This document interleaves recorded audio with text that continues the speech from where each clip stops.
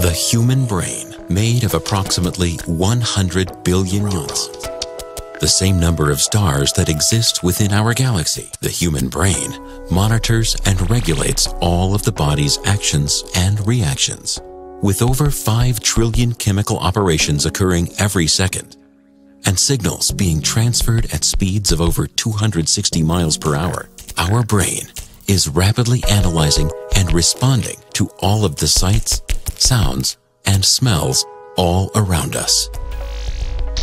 Now, because we are all born slaves to sin, our mind has been programmed to behave out of selfish desire.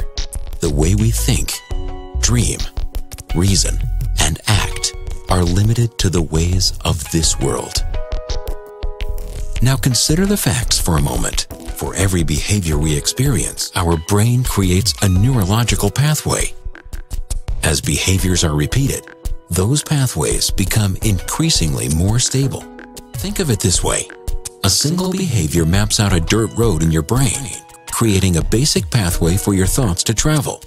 But as you repeat behaviors, your brain builds a highway, allowing for an increased volume and frequency of thoughts to move about, resulting in your day-to-day actions. In order to change our behavior, we must reprogram our brain. It requires the deconstruction of existing highways and is a process that takes time. The Bible directs us to take every thought captive and to commit daily to the renewing of our mind through the power of God's Word. And, in time, the result is the formation of an entirely new neurological roadmap, leading you to the life you were meant to live.